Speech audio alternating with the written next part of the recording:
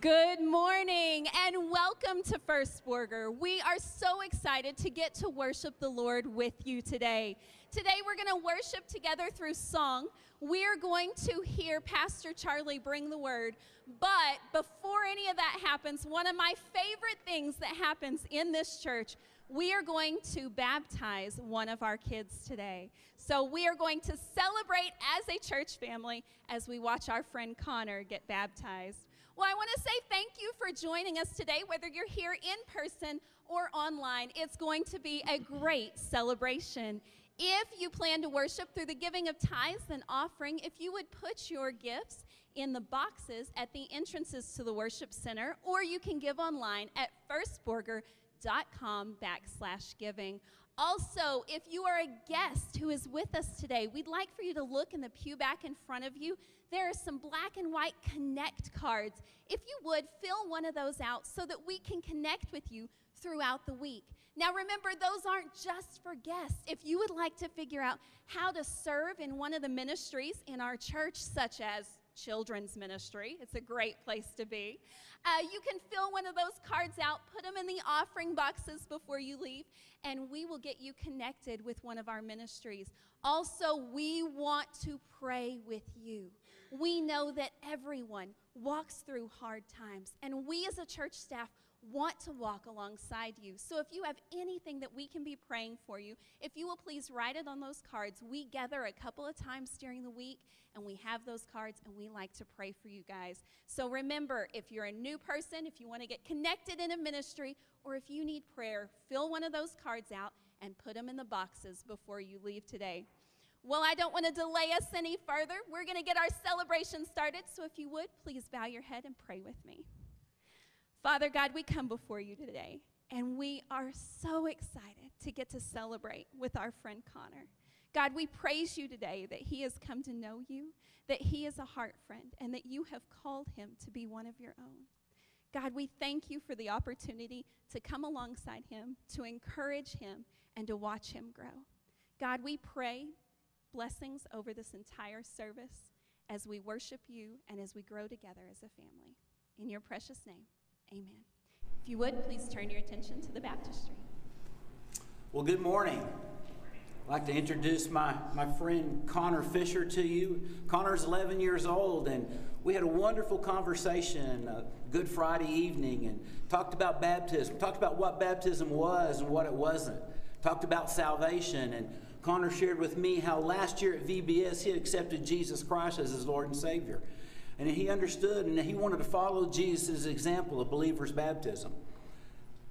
So we're here to share that with you today. So Connor, I'm going to ask you to turn this direction right here. Just put your hands up there like we talked about. Now, Connor, do you believe that Jesus Christ is the Son of God and that God's raised him from the dead? Yes, sir.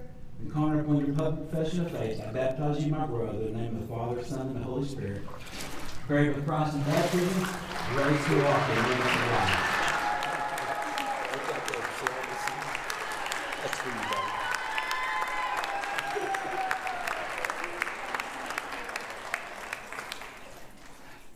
That just never gets old, I'll just tell you. That's just great stuff. Pray with me, shall we? Father, we just thank you so much for Connor and for this public profession of his faith in Jesus Christ. We thank you at that tender age, Lord, he recognized his need for a Savior. And he said yes to Jesus, Lord. And that from every day forth in his life, Father, he never has to worry about his salvation. He never has to worry about where he'll spend his eternity, because that's assured. Father, we thank you for your faithfulness and for your goodness.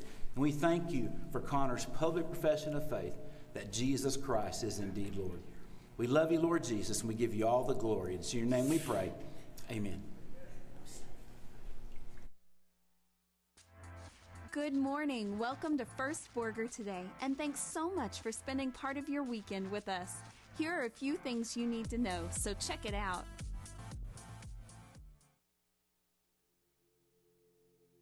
Join us May 15th as we steward and see what God is doing here at First Burger during our quarterly church conference. Men, Friday, May 13th, there will be a men's steak night featuring guest speaker Andy Dietz. The cost is $10 and $5 for boys 10 and under. Sign up at the Connect Desk, Sunday school, or church office.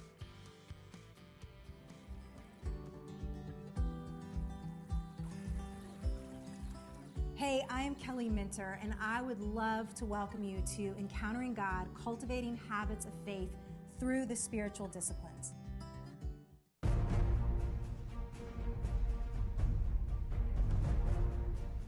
Families, churches, communities crumble without the influence of a kingdom man.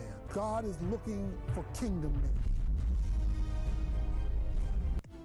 If you missed the men and women's Bible studies this week, it's not too late. Wednesday, 6 p.m., First Women are doing the study by Kelly Minter, Encountering God. Also on Wednesday night, the men are going through Tony Evans' study, Kingdom Man. And as always, each Wednesday, we have our midweek activities that include choir, First Kids, 456, and First Student Surf. This Friday, May 6th, is the Panfork Adult Camp Day. Vans will leave the church at 8 a.m. as we enjoy great meals, music, and ministry featuring Dr. Ernie Perkins. Please sign up at the Connect desk or notify the church office.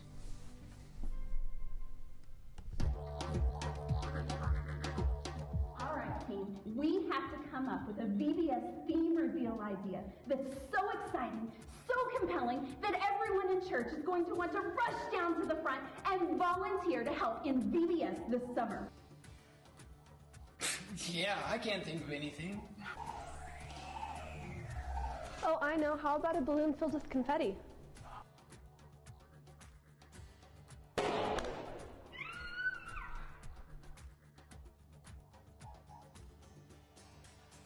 I have an idea. Everybody loves food. Why don't we have a cake? Oh.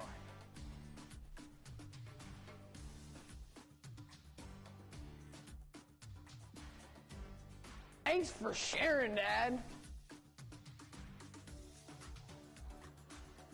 I have an idea. We could do the theme reveal with fireworks.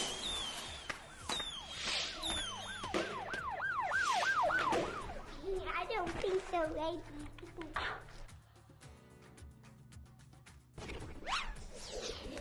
Firework, confetti balloons, and cake. We don't need any of this show to convince you that volunteering for VBS will change the life of a child. Grab your sunnies, that's your sunglasses, and your mates, those are your friends, and get ready for a fair dinkum time at Zoomerang.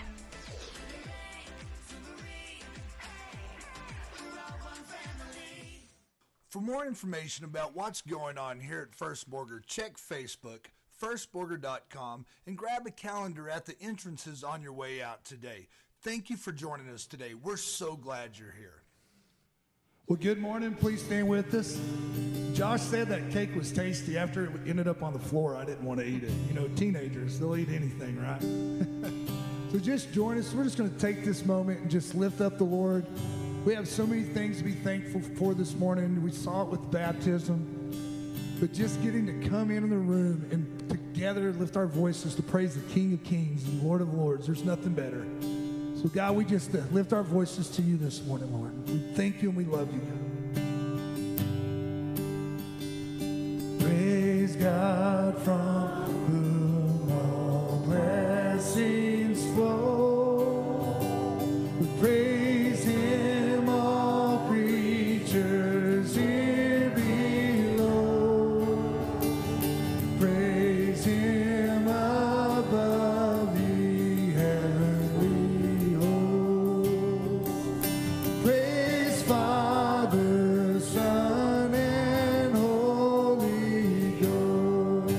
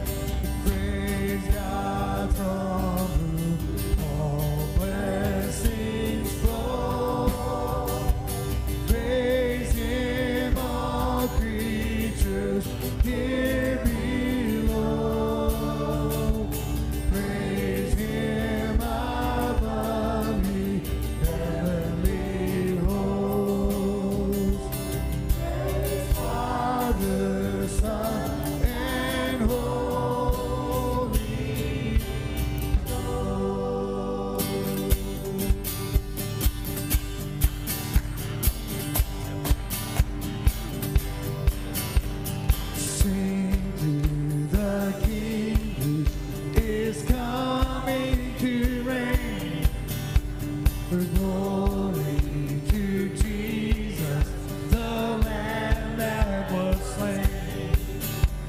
Life and salvation is in passion bring, and joy to the nations when Jesus is King.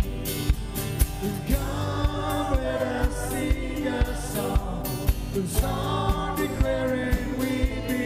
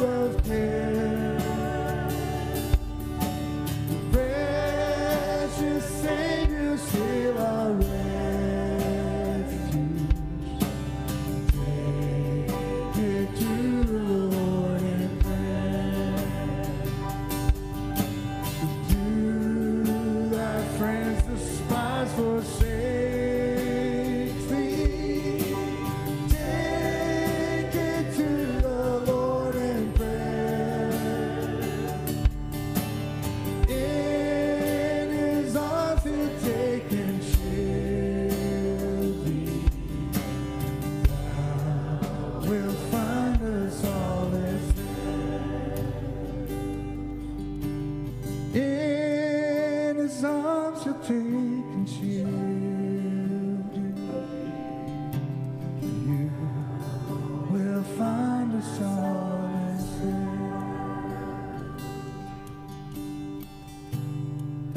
The Christ alone, the cornerstone,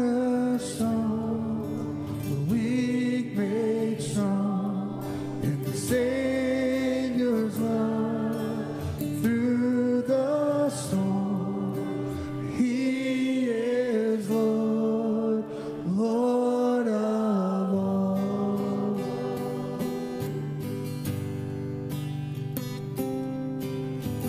My hope is built on nothing less than Jesus' blood and righteousness. I dare not trust the sweetest frame, but wholly trust in Jesus' name.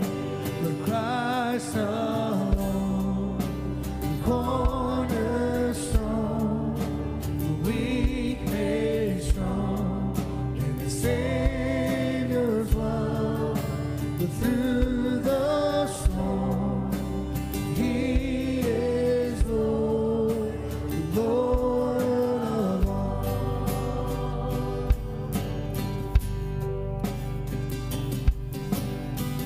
When darkness seems to hide His face, I rest on His unchanging grace. In every high and stormy day, my anchor holds within the veil. My anchor holds within the veil. The Christ alone, the cornerstone, the weak made strong in the Savior's love. Through the storm, He is Lord, Lord of all. Christ alone, that cornerstone this morning. Through Christ alone, the cornerstone, the weak made strong in the Savior's love. Through the storm, He is Lord, Lord of all.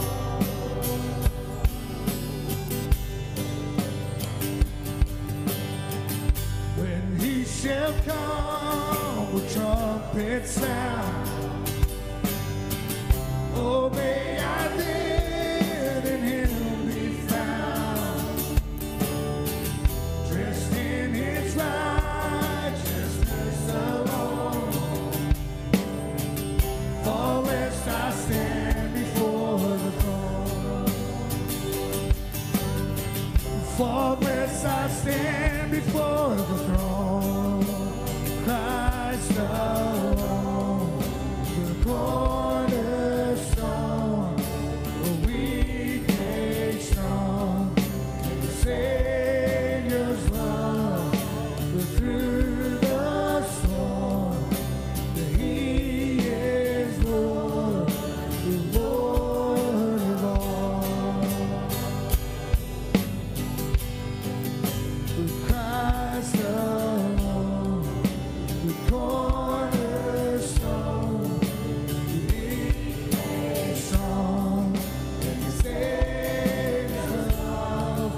But through the storm, He is Lord, Lord of all. Oh, Christ alone, the cornerstone, the weak made strong, and the Savior's love. But through the storm, He is Lord, the Lord of all.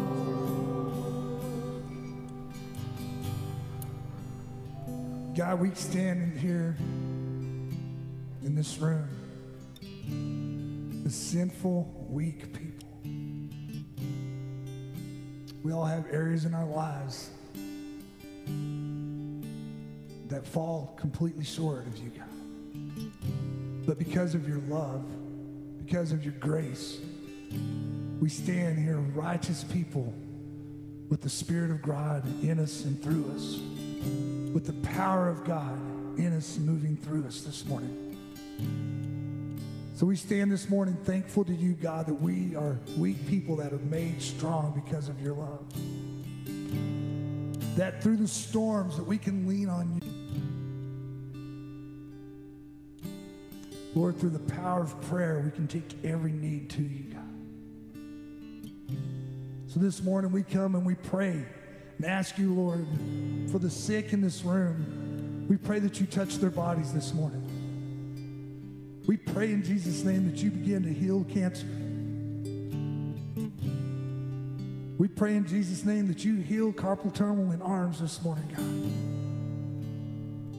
Lord, we pray in Jesus' name that you begin to heal families. We lift up mental illness to you, God, because you are stronger than that.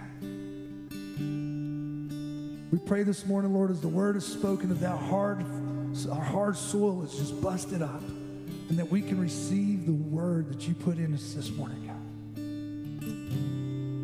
Lord, that we can open up our hearts to make you fully Lord. We thank you for all you do, God. We thank you for all who you are. We love you, and in Jesus' mighty name we pray. Amen. You may be seated.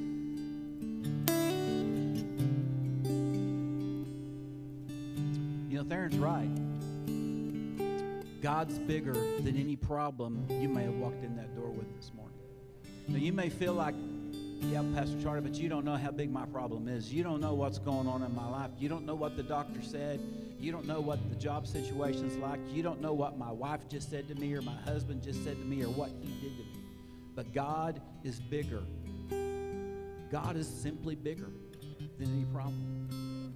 You know, in life what we do is we tend to focus so much on the problem that it's just like putting our hands up to our face and we can't see anything except the problem. God's bigger. Through the storm, you know, I'm always reminded of that passage of Scripture where they're in the boat and Jesus is asleep at the boat, the head of the boat, and the disciples fearing for their lives, and they wake him up, and he's just like, peace be still. Is there a storm in your life today? Y'all probably saw on the news, I watched the footage of the tornado that hit Andover in Wichita, Kansas, and maybe some of you have family up there. Devastating. God's bigger than that. God's more powerful than that. And all those splintered lives, those splintered houses, God can put them all back together. God can put your marriage back together. God can put your life back together. God can put your body back together. So this is a little out of the ordinary. Wasn't in the script. Sorry. But let's just stand up, would you? Would you please just stand up one more time? And here's what I want you to do. If you're facing a storm in your life this morning right now, whether it's physical, emotional, relational, financial, whatever it is, whatever the storm is that you're facing right now, do this for me. Just take a step of faith. Just come stand right down here, would you? Just come stand right down here, and we're just going to surround you. We're just going to pray over you, and we're going to sing that song over you because Christ is the cornerstone. You know, when you build something, you set that cornerstone, and everything is square from that point forward. Everything in your life is true when Christ is the cornerstone. So if you need prayer this morning, I don't care what it is. If you need prayer, would you just have the humility? Would you just have the faith? Just step out right now and just come right here. Just come right here. Thank you, Rita. Thank you, brother. Thank you, Clarence. Anybody else? Thank you, Greg. Thank you, Larry family. Phil and Vicky. Anybody else?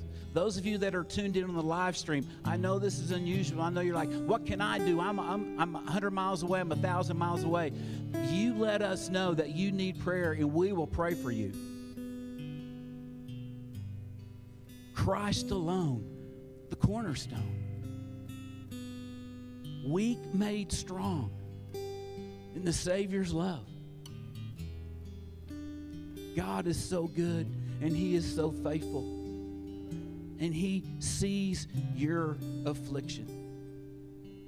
You know, he told Moses from that burning bush, I've heard the cry of my people, and I've seen their affliction. And what did He do? He sent a Redeemer. Anybody else need prayer?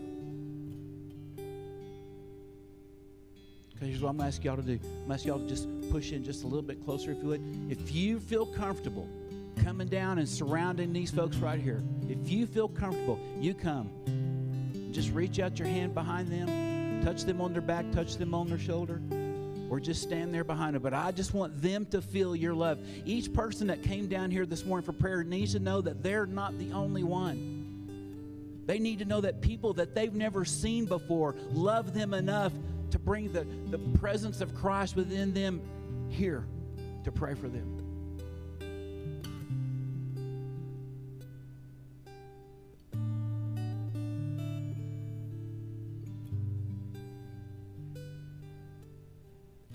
Thank you, guys. See, folks, this is the church. It's what the church does. It doesn't care what color you are. It doesn't care how you're dressed. It doesn't matter how many tattoos you have or how many piercings you have. It doesn't matter what your affliction, what the trial in your life is. We just love you like Jesus. You know why? Because somebody loved us like Jesus enough to share the gospel with us.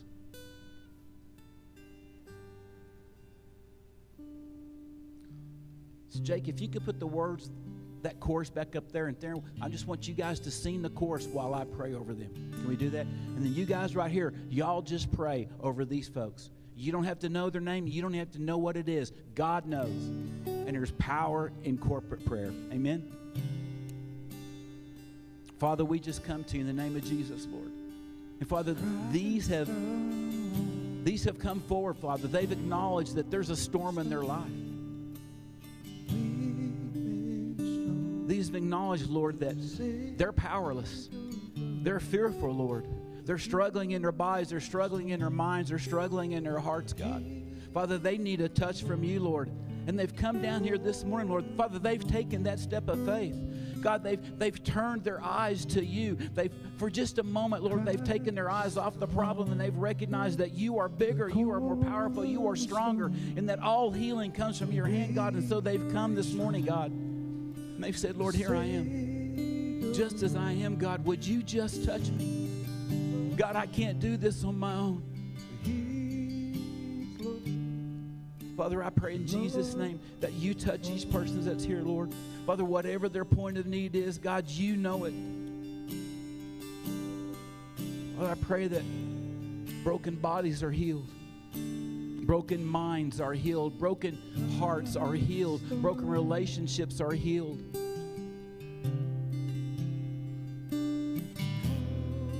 Father, I pray that each person here, Lord, senses the presence of God in a real and tangible way, Lord. That they feel your presence just as they feel an arm or a hand on their back. They know that you're here. They know that they are loved, and they know that you have a plan and a purpose in all things. And most importantly, Lord, that they know that all things work together for good, that them that love you and are called according to your purpose. All things, all things, all things, all things work together for good. And Father, we thank you that you're a God that's near and not far away. That you're a God that's active and involved in his creation. That you care, you give a rip what happens to your people, Lord.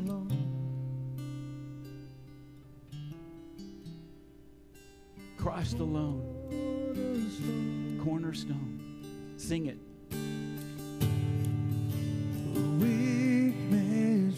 Lift up your voices to God. The Savior's love through the storm. He is Lord, the Lord of all. He's Lord of all. Christ alone, the cornerstone.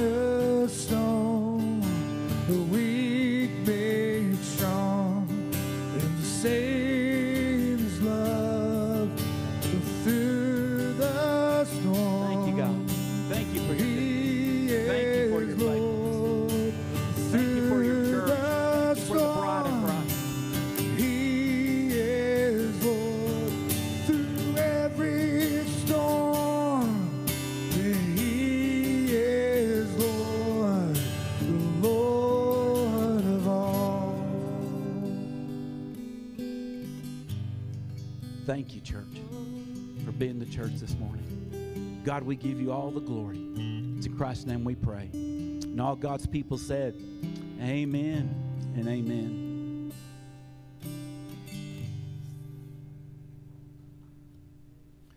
Well, Mitch, no matter what you say, I think we've already had church this morning, and I praise God for it. Praise the Lord. We've had a great week so far, and since Friday night, we had a wonderful Shabbat dinner.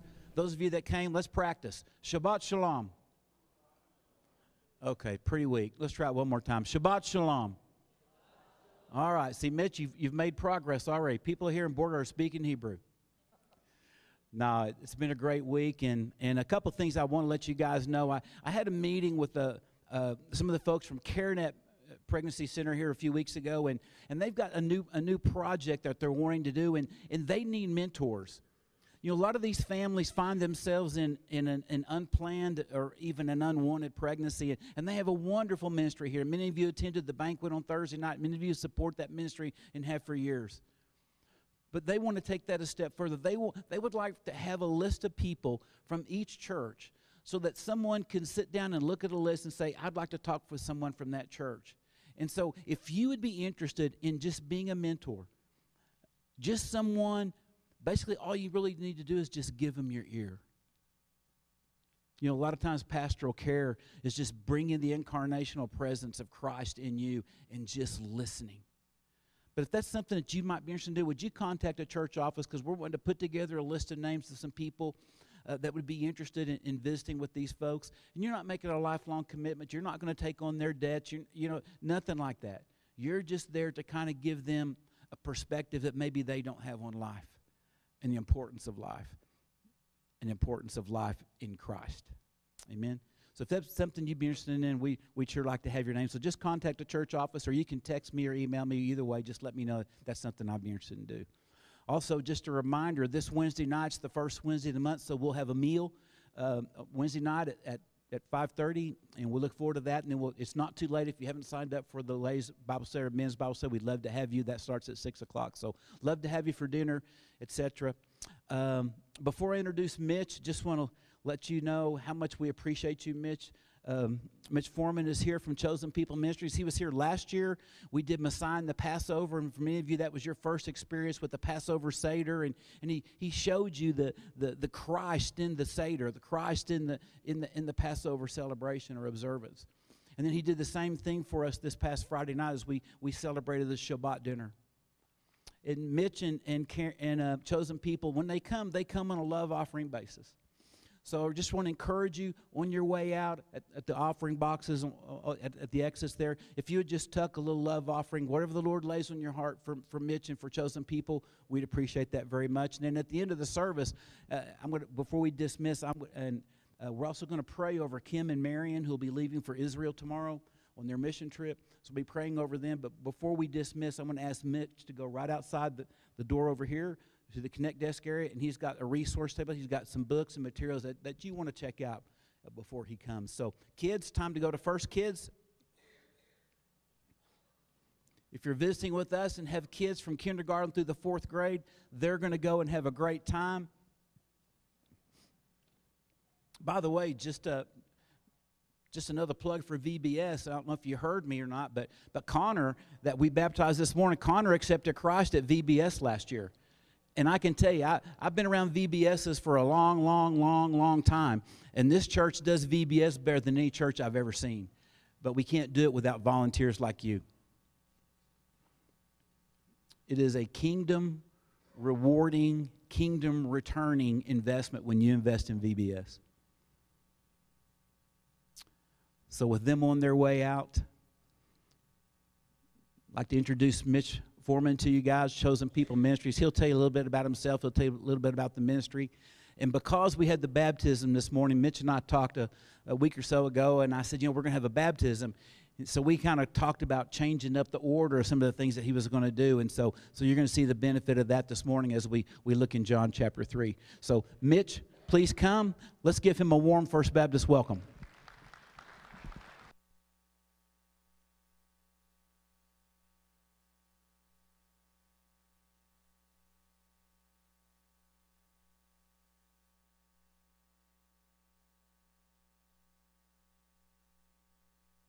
Yes, there we go.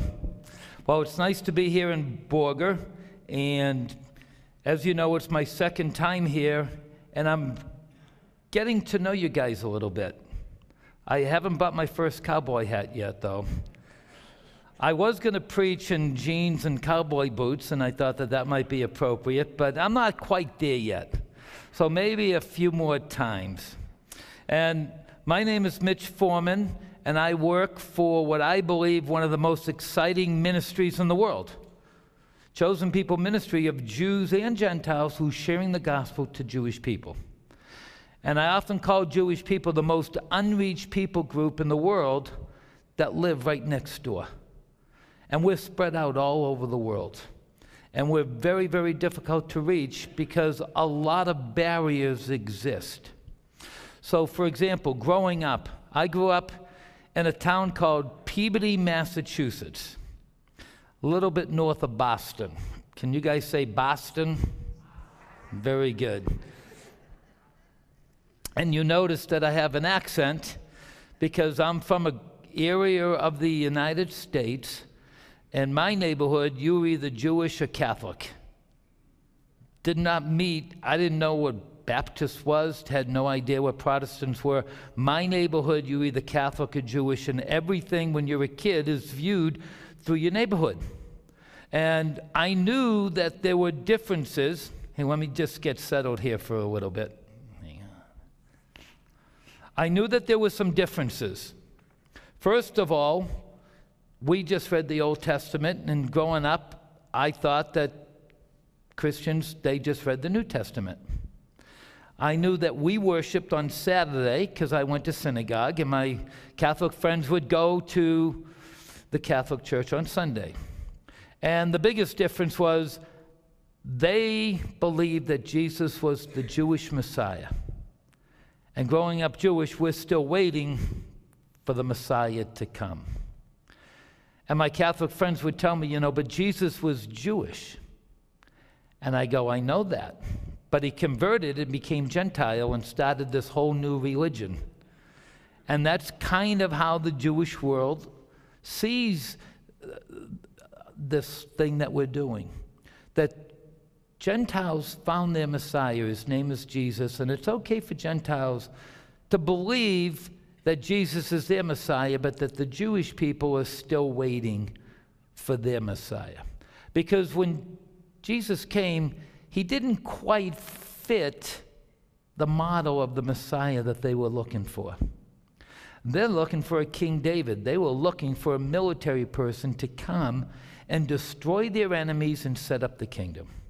And to be honest with you, that's what Jewish people are still waiting for today. If you ask the average Jewish person, what's going to happen when the Jewish Messiah comes, the same 2,000 years ago as it is today.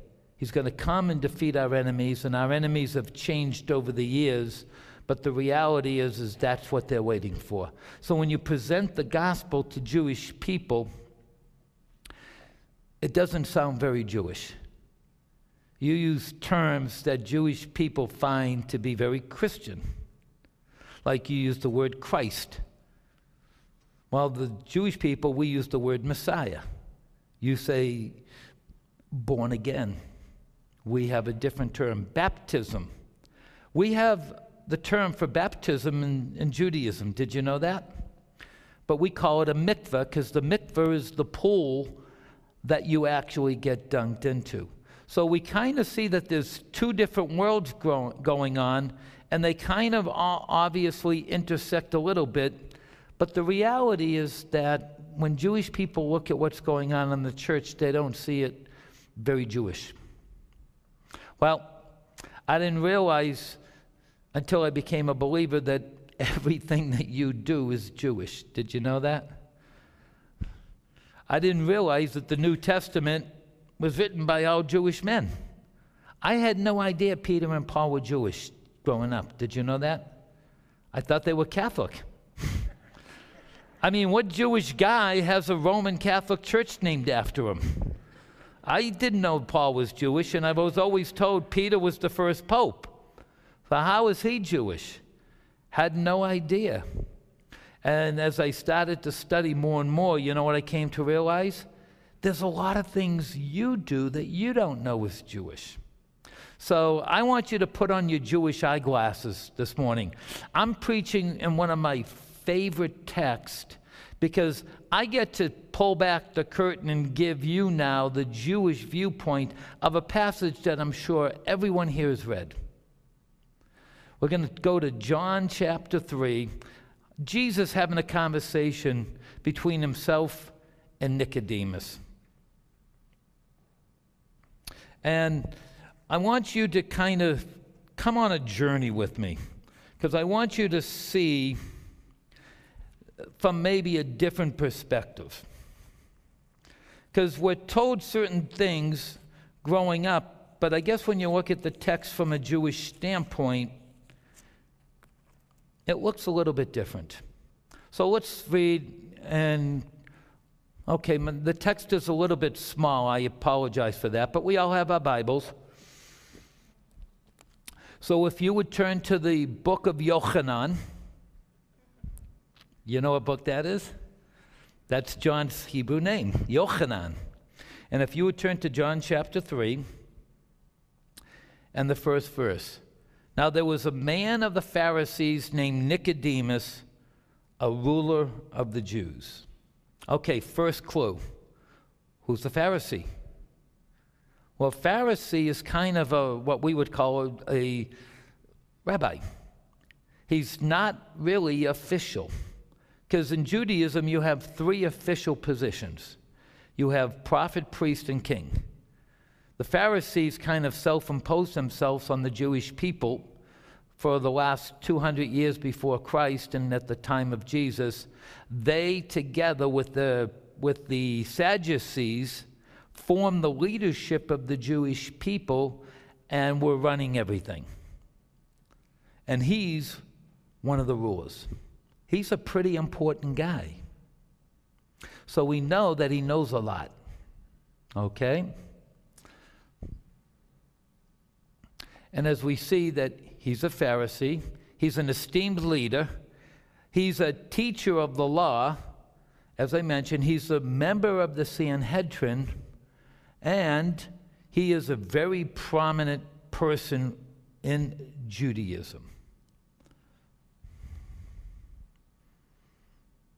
Next slide. He came to Jesus at night and said to him, "Rabbi, we know you are a teacher who has come from God, for no one could perform the miracle if God was not with them." Okay, so here's another look. He's a rabbi who comes to Jesus at night, and I know a lot of people believe that Nicodemus comes at night. Why? Hence the picture of the moon. I want you to get the setting. He comes at night because he's a secret believer and he doesn't want anybody to know that he's there. Now, I'm going to give you a whole different perspective of things. You know why? I don't believe that Nicodemus is a secret believer. I don't think he knows what to believe yet. And when you look at the text, you're going to see that Jesus is very, very smart. Jesus, he meets people where they are. The book of John is an incredible book on the missionary style of Jesus. Where's the first witness? At a wedding. His first encounter of who he is as the Messiah is with friends and family. Then he meets the woman at the well. He purposely went to go meet her in the afternoon where he knew she would be. He goes to the man who's born, paralyzed and he can't walk, and he goes to meet him at a certain time in a certain place. But Jesus doesn't go to meet Nicodemus. He does something to attract Nicodemus to him. And it comes out in the text. We've seen the signs that you were doing. See, Jesus did those miraculous things to get Nicodemus' attention. Okay? And look at what Nicodemus says. He says to Jesus, "Rabbi." Well, why is that important? Well, first of all, Jesus wasn't recognized as a rabbi like Nicodemus, but Jesus had a pretty big following. So Nicodemus is recognizing the fact that Jesus is someone important too. But he does it for a reason. Because Jesus, he's representing a group of people, and they're trying to attract the same people as the Pharisees. See, the Sadducees were priests, and they kind of walked around, and they were kind of detached from the Jewish culture, but the Pharisees started to make inroads because they started to really care for the average person and even the person on the fringe. Well, who was Jesus ministering to? Those same people. So there's kind of a tension because you get two leaders of two different groups that are going after, in a sense, the attention of the same people. And Nicodemus recognizes that, you know? And so, who is Jesus? He's a rabbi. He's a teacher. He's sent from God. He's performing miracles, and God is with him. Now, you have to understand how rabbis talk. And you know what, Charlie? I apologize because I think with the moon in the background, you quite can't read it. That's actually done on purpose, so you have to listen to me. But I apologize. I'll have to remember next time to do it more on the black background. But let me give you an idea of why Nicodemus called him rabbi. Because rabbis have a certain way of talking to each other that you and I don't do. Anybody here a lawyer? Well, I find that lawyers talk to each other in terms that the average person doesn't understand because you have your own way of talking, and lawyers and judges know that talk, but the average person, we don't, and we just trust that you're doing the right thing. Well, rabbis have a way of talking to each other. See, rabbis never ask another rabbi a question. They make a statement, and then the statement is actually the question. You know, for example, my wife comes home after I've been away for a week, and she's got new hairdo, color totally different, new dress, and I go, oh, wow, nice haircut. And guys, we kind of know what we're basically saying, right? Like, wow, how much did that cost? So we make a statement, and there's a question, and that's what Nicodemus is doing here. He's asking a question in the vernacular that Jesus would have fully understood. And why do I not think that Nicodemus is a secret believer? Because he says, we know. He didn't say, I know, or I was watching. We know. You know why I think Nicodemus came at night? He just wanted to have a little one-on-one with Jesus. Like if you were going to meet the President of the United States, if you notice, a lot of official business happens in the daytime when everybody's around, they ask them questions, they take pictures. I'm going to guess that a lot of side conversations, one-on-one, happens with the President of the United States at night when kind of not the press isn't around as much. So this is what I kind of think is here. You know what really Nicodemus is doing? He's asking him, are you the one? Are you him? We've been waiting for him. You're sent from God. You're a great teacher. You're performing miracles. You're doing the thing that we think you could be the Messiah. And so he's asking him that question in a way that Jesus would have understood. And look at how Jesus answers.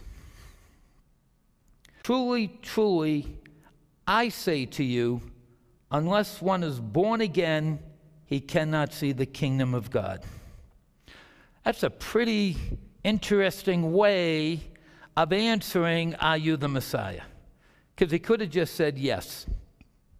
But he wants to give Nicodemus an understanding of who he is and what he's going to do, and now he has to talk in the language that Nicodemus would understand.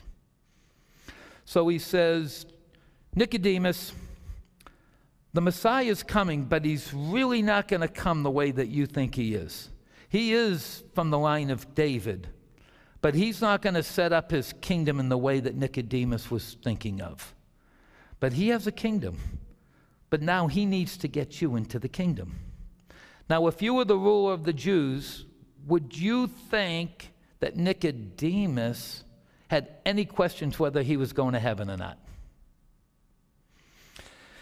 He's a great rabbi. He's the ruler of the Jews. You think that he's thinking, I've done a lot of things in my life. I'm a good person. I've done a lot of good deeds. I'm one of the leaders. I'm in. Because at the time of Nicodemus, you know what Nicodemus was teaching people? Work hard, do all these commandments. God will look at you. He has a scale. And at the end of your life, he'll say, good job. You're in. And Jesus is saying, no. That's not the way it's going to work. Because the gospel is totally opposite of how everybody thought you would get into the kingdom. And he says to Nicodemus, you must be born again. Now, I love that term because if we use that term today, if you met somebody and they said, are you born again? What would they be asking you? Yeah, you're one of those like real crazy Bible-carrying evangelical Christians, right? I love when I'm watching the news and they'll say, and the born-again Christians voted this way. And I'm thinking, how do they know who's born again? It doesn't say when you go to vote whether you're born again or not, right? But do you know that born again is a very Jewish term? See, we see it, even if you asked a Jewish person today, are you born again? They would see that as more of a Christian term because, again, it's very prominent in the New Testament. But it was very prominent being used at the time of Nicodemus because they used the term for Gentiles who were converting to Judaism. So you know what Jesus is telling Nicodemus? You must be like a Gentile convert to get into heaven. That's a pretty interesting statement to say to somebody, isn't it? You must be born again. And the reason why that term is used, because in Judaism, we have a religion that allows Gentiles to come to the temple, stand in the court of the Gentiles, see what's going on, and I can convert to being Jewish. And the way that you do it is that you follow a certain rabbi's teaching, and he will teach you how to keep kosher, how to live a Jewish life, how to do all these things. At the end of your teachings and your studies, you have one last act to do. You go into a mikveh, or we would call a baptismal pool. You get completely naked, you take off all your jewelry and everything, you stand in the baptismal pool or the mikveh, and you stretch out all your fingers because the water has to hit every crevice, and then you dunk yourself 3 times by yourself, and you do it in the name of the rabbi that was teaching you. And when you come up the 3rd time, guess what? You're not Gentile. You know what you are? A newborn Jew. And we call it born again. And you know what the baptismal pool is a figure of? A womb. Because that's how you give birth, right? You come out of water. So the mikveh is, in a sense, an idea that a Gentile can be born again, and now this time you're born Jewish. So you're Nicodemus, and you are hearing Jesus say, you must be like a Gentile convert to go to heaven? Well, Charlie, if you met a rabbi today, even somebody Orthodox, or Kim, you're going to Israel, and Orthodox Jew comes up to you and says, what must I do to get into the kingdom of heaven? What would you tell them?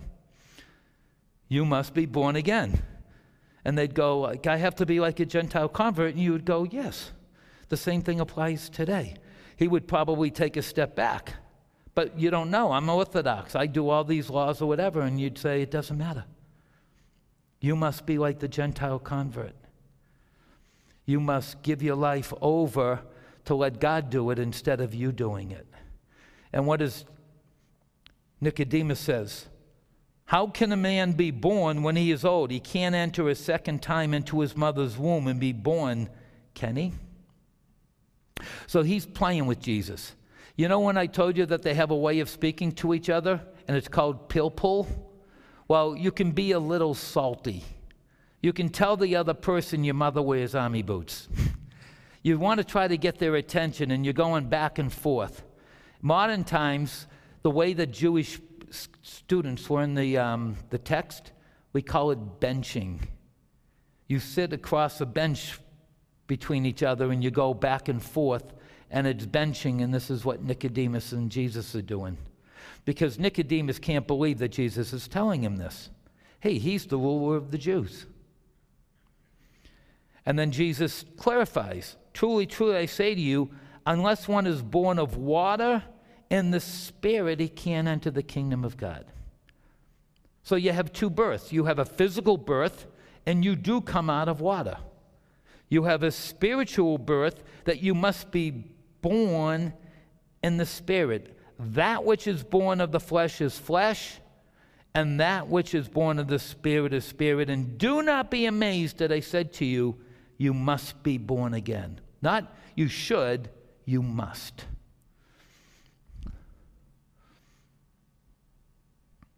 And Nicodemus is probably now thinking, this was not the conversation that I came here for. And look at how Jesus, Nicodemus asks in verse 9, how can these things be? He has no idea. So when you say he's a secret believer, Jesus is telling him the plan of the kingdom. And he says, I give up. I don't even know what you're talking about here. How can these things be? And look at how Jesus says, you're the teacher of Israel and you don't understand these things? He's saying, how are you going to get people into the kingdom if you don't even understand it yourself?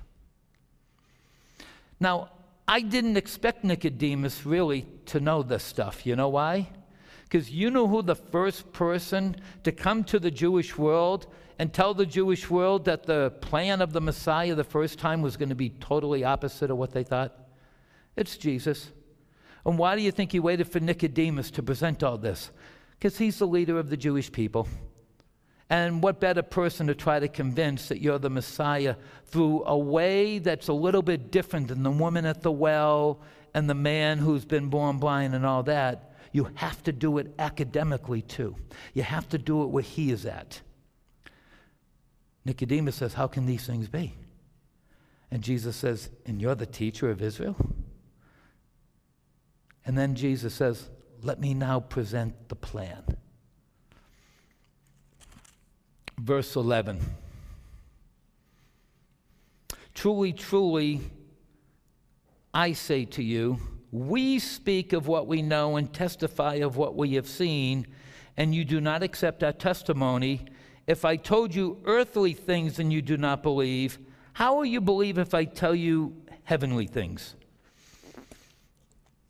Now here's a little twist, because Jesus says, we speak of what we know. Remember Nicodemus at the beginning said, hey, we think you're the Messiah. And they have a conversation. And now Jesus says, we speak of what we know and testify of what we have seen, and yet you don't accept our testimony. So a lot of people think when he's saying we, he's speaking as the third person and the Godhead, but I don't think so.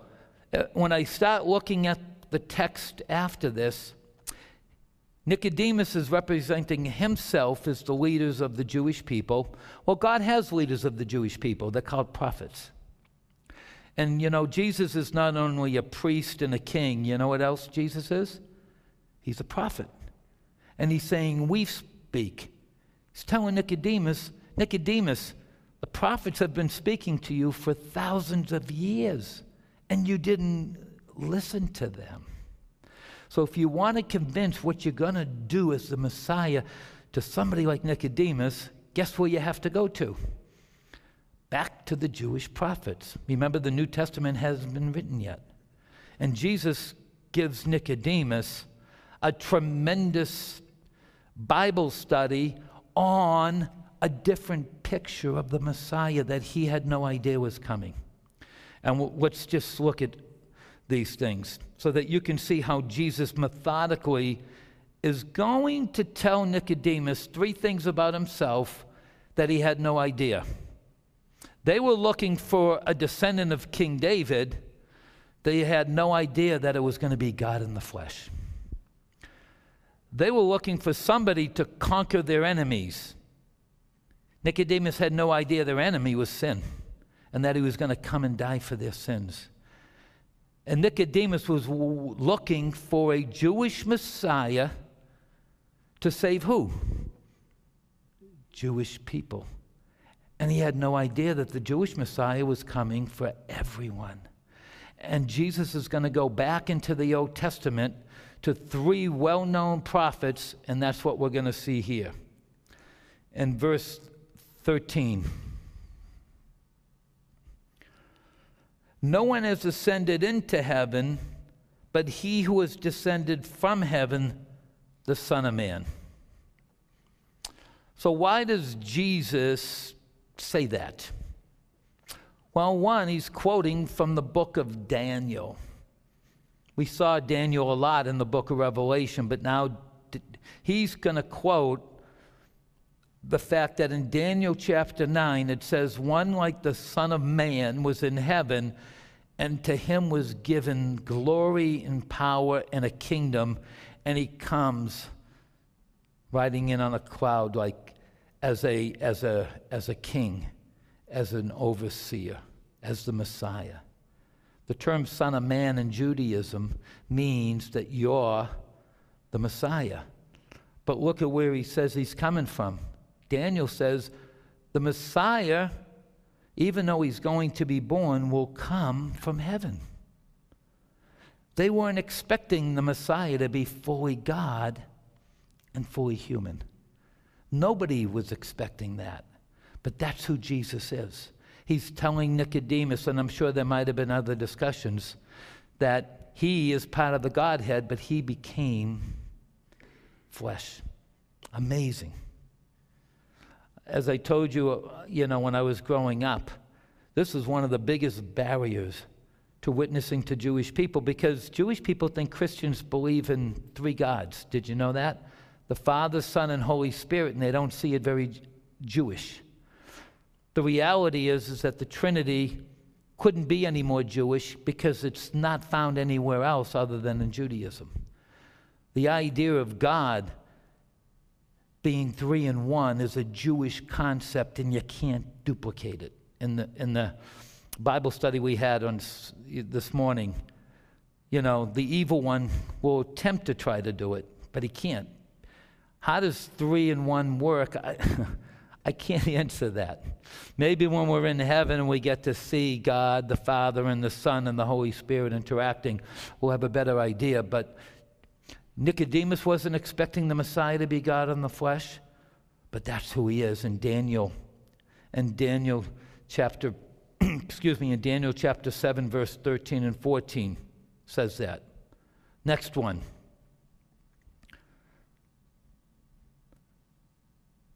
As Moses lifted up the serpent in the wilderness, even so the Son of Man must be lifted up. Why is he referring to some obscure few verses in the wilderness?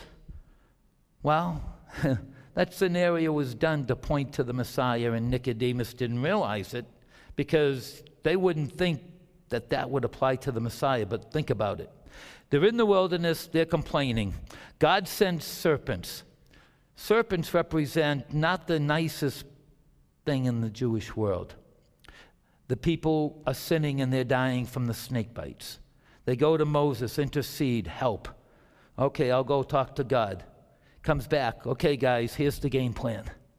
We're going to take the most despicable image in the Jewish world and we're going to bronze it. We're going to put it on a stick, and if you look at it, you live. And they went, what? That's the plan? We have to just look at that on the stick and we live? Yep. Well, that doesn't make any sense. Yeah, I know, that's God's way. You can't earn your way. God does it. So, I don't think Nicodemus had any idea that the Messiah was coming to die for sin. It's nowhere in any of the Jewish writings before Jesus comes. It's brand new. And Nicodemus is going to try to process this.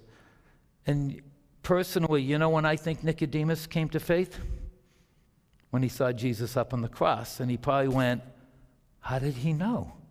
How did he know not only he was going to die that way, but now he's, in a sense, Nicodemus would have said, he wants me to put my faith in him. And that's very Jewish.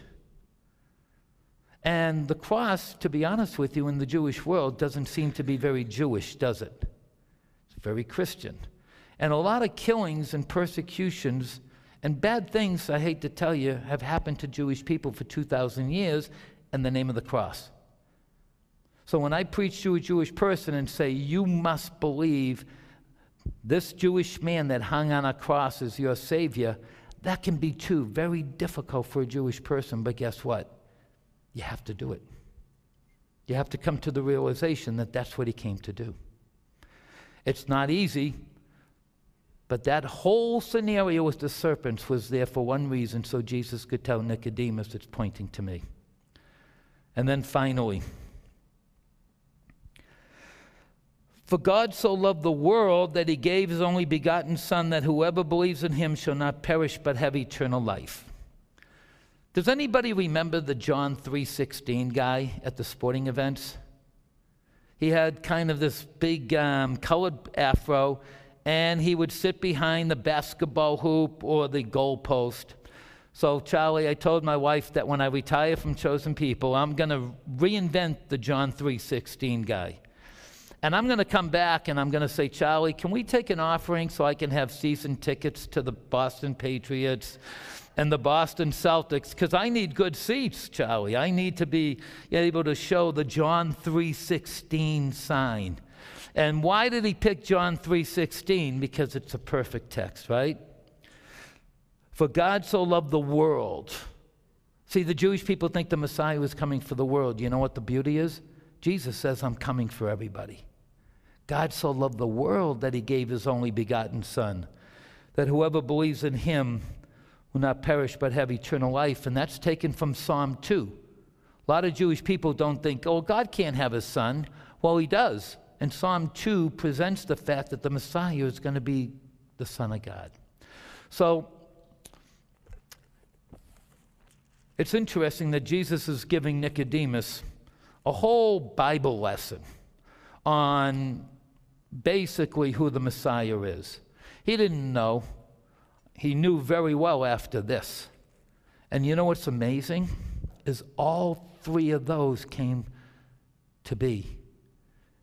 When we saw Jesus being born through the virgin birth, that's how God decided to come into the world.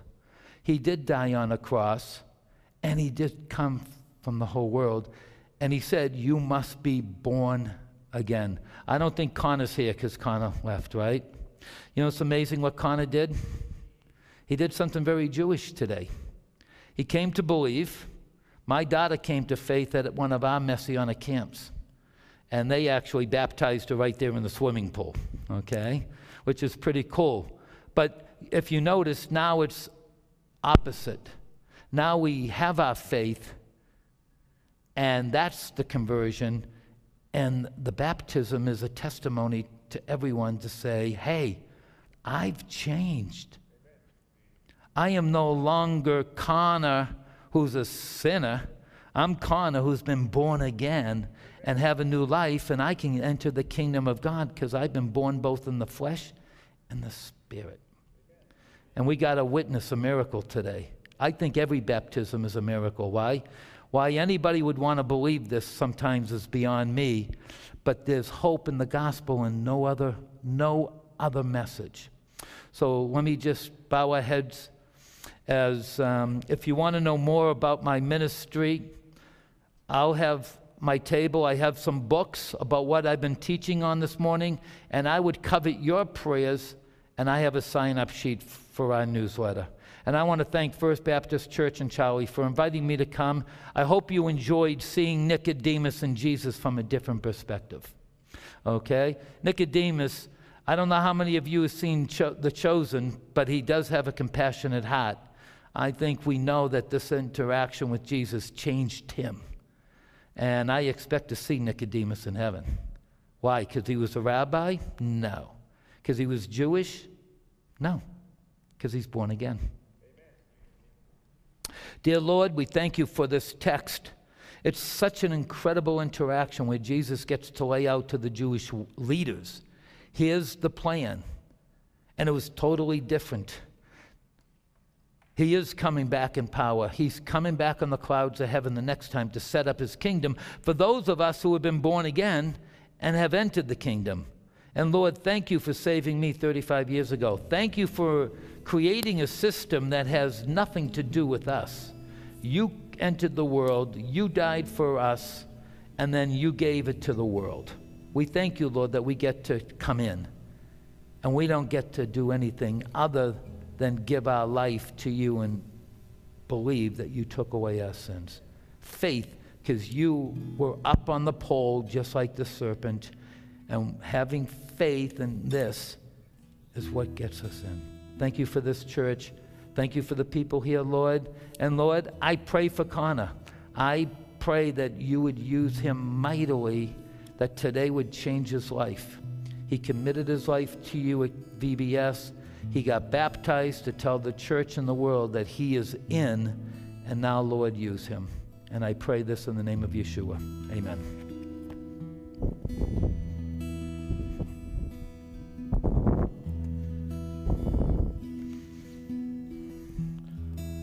You know, I think a lot of times we come to Jesus and got something different than we were expecting. I think sometimes we come to church and get something different than we're expecting. You know, Nicodemus, The Chosen, the way they've portrayed him there, and I think I appreciate your perspective on that, Mitch. And one of the things that we know about the rest of the story of Nicodemus is when Jesus was crucified, Joseph of Arimathea, who was also a member of the Sanhedrin, asked for his body, and Nicodemus and Joseph of Arimathea laid Jesus in that tomb. So I suspect that Nicodemus was born again. He had an encounter with Jesus, and he got something other than what he expected. And I wonder this morning, have you had an encounter with Jesus? I think it's hard to read John chapter 3. It's hard to read that passage of Scripture. For God so loved the world, he gave his only begotten Son, that whoever believes in him should not perish but have eternal life. It's hard to read that and not offer you an opportunity to respond to the gospel, the good news. You know, those that grew up in the church know verse 16 well. You memorized it as a child a lot of times, but don't forget verses 17 and 18.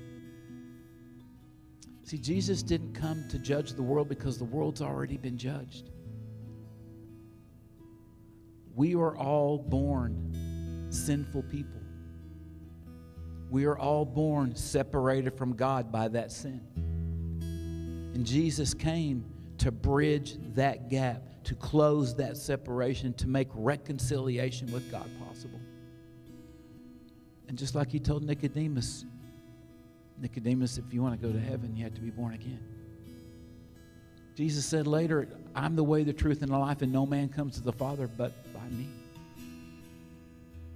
There's only one way to Jesus. It's by faith. You simply step out in faith. You don't have to have it all figured out. You don't have to know all the answers to all the questions. You don't have to speak Hebrew or Greek. You don't have to have a great theological understanding. You simply step out in faith. The book of Hebrews tells us that it's impossible to please God without faith. Because God's a spirit, and the only way we can acknowledge Him, the only way we can comprehend and believe in Him is by faith. You know, we live in a world that's faithless. We don't have faith in government. We don't have faith in institutions. We don't have faith in anything except ourselves. And I can't speak for you, but I can speak for me. Myself always lets me down. God will never let you down. You know, I pray that Nicodemus' eyes were opened. I pray your eyes can be open. I want you to stand, and we're going to sing a song just for a few minutes. We have a couple other things that we want to do this morning before we're dismissed. But if you have not surrendered your life to Jesus Christ, if you have not been born again, then there'll never be a better moment to do that than this morning. There'll never be a better moment in time to do that than this moment in time. And again, all you do is you do that by faith.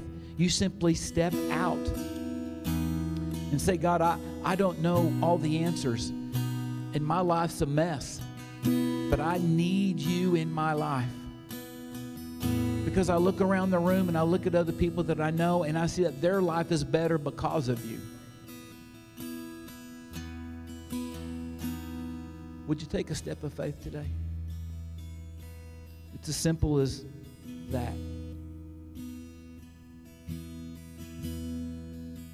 Would you just take a step of faith?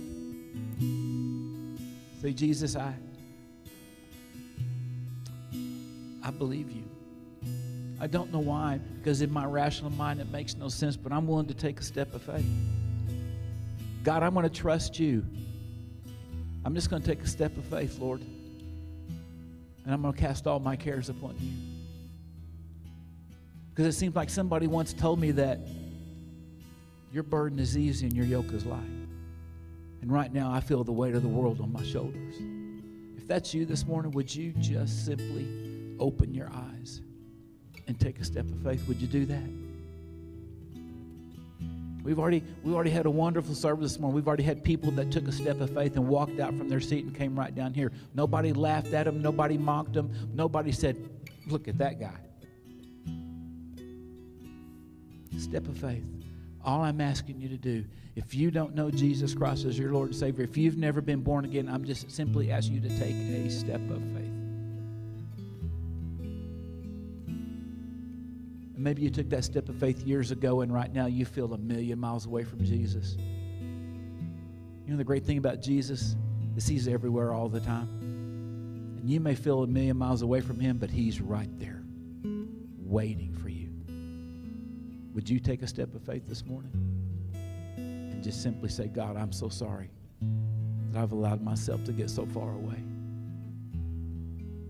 Lord, I want to be close to you again. And you will be. Maybe, like Connor, you've been wanting to be baptized for a long time. Maybe you thought to yourself, I'm a grown man. I can't go up there and be baptized. Sure you can. We do it all the time. Would you take a step of faith this morning? Whatever God's asking of you, simply take a step of faith. And you'll find that once you take that first step, He'll meet you right where you are. So let's sing together. We'll worship for just a few minutes. Whatever the Holy Spirit's leading you to do, take that step of faith, would you? Open the eyes of my heart, Lord. Open the eyes of my heart, that I want to see.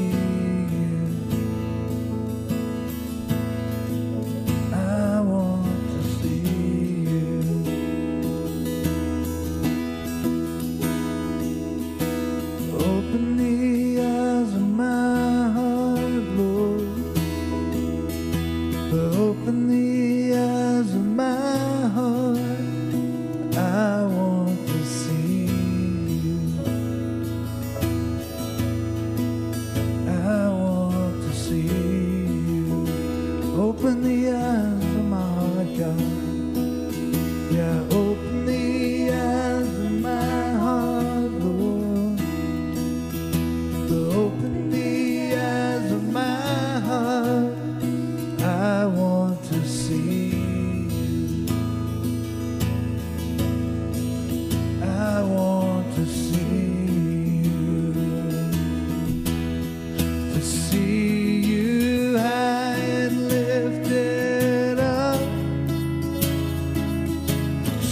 shining in the light of your glory. Pour out your power and love as we sing, holy, holy, holy.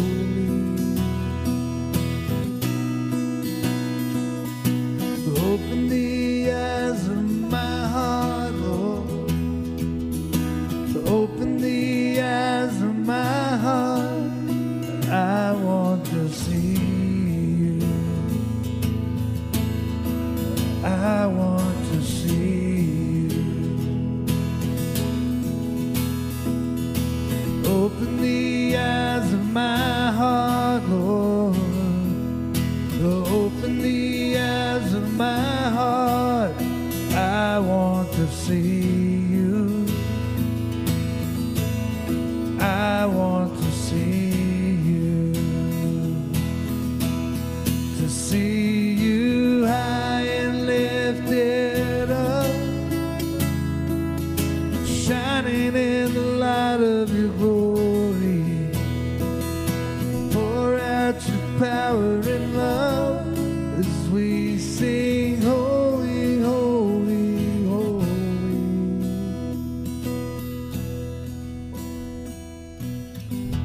Holy, holy, holy. Holy, holy, holy. You are holy, holy, holy. I want to see you. Mario took a step of faith this morning. Anybody else need to take a step of faith? Mario stepped out. Christ met him right where he was. He didn't walk down here alone. Anybody else need to take a step of faith this morning?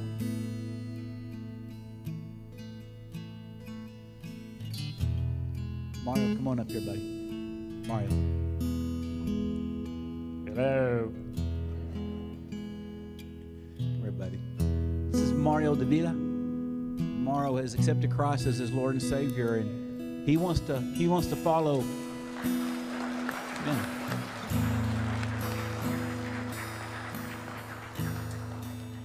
He wants to follow Jesus' example in believer's baptism. So we're going to talk about that. We're going to set that up. He understands baptism doesn't save him. That professing faith in Jesus Christ and Christ alone does that.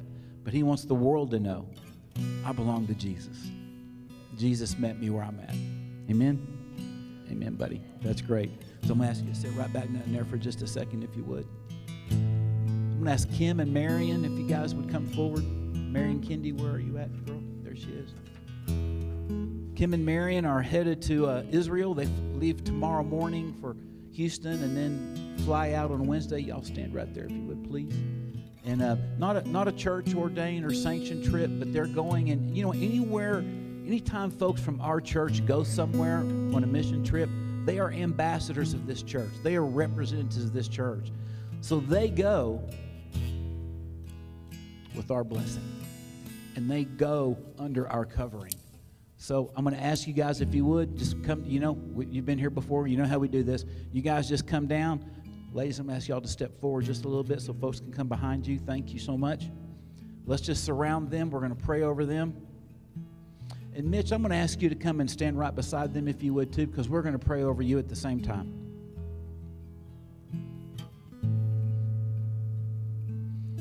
We're going to pray over Kim and Marion, and we're going to pray over Mitch. And if you're visiting with us, you're just going to have to get used to this, because we believe in the power of prayer. We pray over folks. And we don't apologize for it. Amen. Father, we just come to you once again in the precious name of Jesus, Lord. Father, what a blessing it's been to hear from Mitch these past few days, Lord. What a blessing it's been, God, to hear a Jewish perspective. What a blessing it's been, God, to have a man, part of your chosen people, that had his eyes opened. And he understood what it was to be born again. And was born again. And then he took a step further.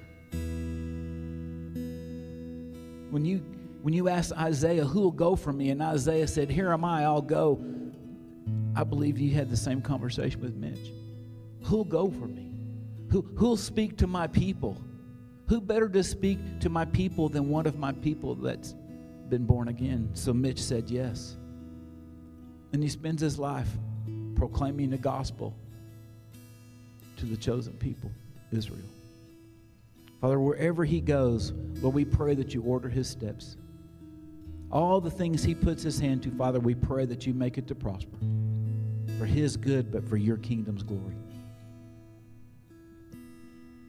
We pray for his ministry, for chosen people ministry. We pray for God's chosen people to be ushered into the light in the midst of the darkness.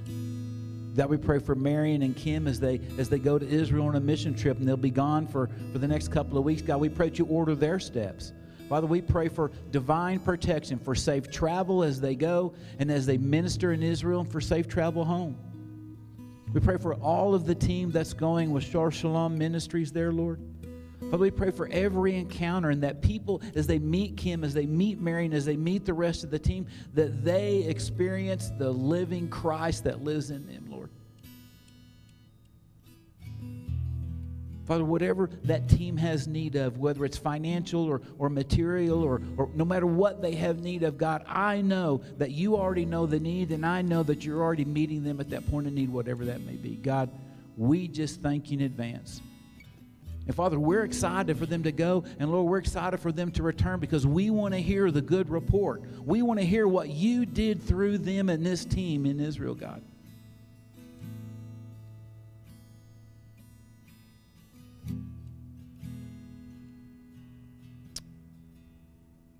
God, I just can't thank you enough for those that say yes when you call.